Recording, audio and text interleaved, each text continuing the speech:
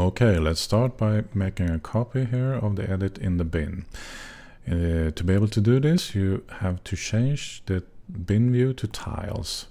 Right click on the edit and make copy. Now you have a backup copy in case something goes wrong here. So here I have 4 images, clips on the timeline, and I like them to go the other way. They start with number 4, 3, 2, and 1. I want them to start with 1, 2, 3, 4. So let's go over there by using this handy little tear off timecode strip.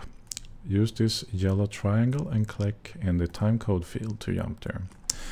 To make one of these, just hold your right mouse button and left click.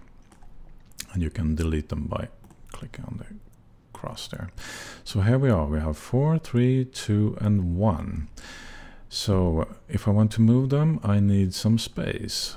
So let's create a bin and drag some of the clips over there. And now that I have space, I can just drag the clips directly here on the timeline and add these back again. So here we go. I have number 1, 2, 3, and 4. Another way to rearrange images here on the timeline, the clips, you can, since these share the same name, you can use another way. Open your search card, click on references, and here's create edit of matches. And like I said, these have the same name, so they match. Click on it and type the name.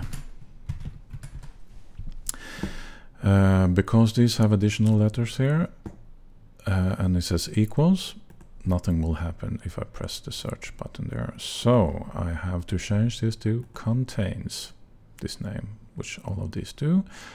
And now when I press search, I get a new edit here with 1, 2, 3, and 4.